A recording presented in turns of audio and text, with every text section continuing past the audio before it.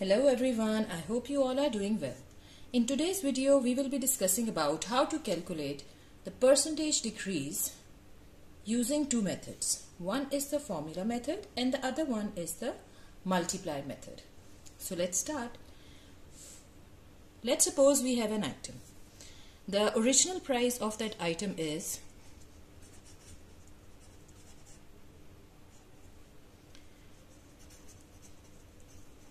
$15 and the sale price is $9. First of all, we will be using the formula method. In the formula method, we will be using a formula that is amount of change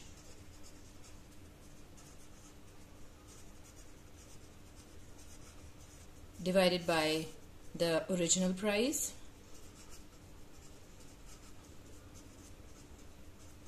multiplied by 100. The amount of change is the new price, that is the sale price, minus the original price divided by the original price into 100. We are multiplying it with 100 because we have to find out the percentage. Now the sale price is $9 and the original price is $15. So 9 minus 15, and it will be divided by 15 because it's the original price, multiplied by 100. 9 minus 15 is minus 6 divided by 15 into 100. Remember, minus sign always show a decrease or a loss.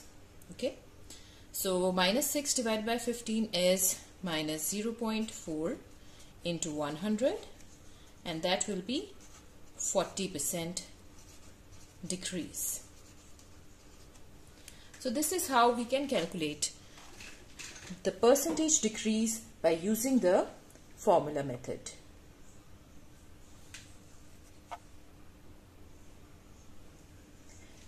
Now let's calculate the percentage decrease by using the other method, that is called the multiplier method.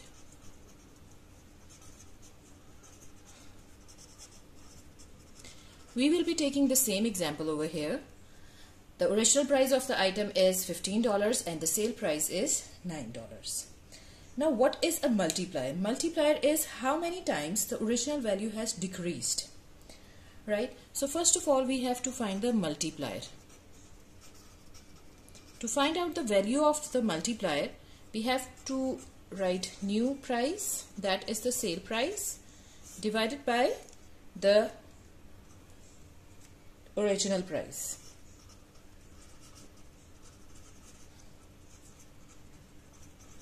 So now the sale price is $9. The original price is $15. Right? 9 divided by 15 is 0.6.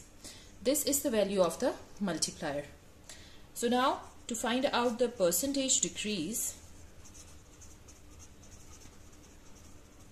I will write down 1 minus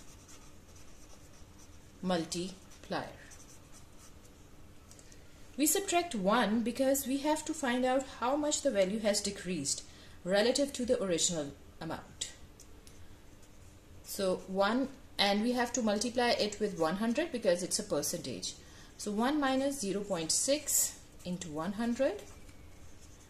1 minus 0.6 is 0.4 into 100. That is 40%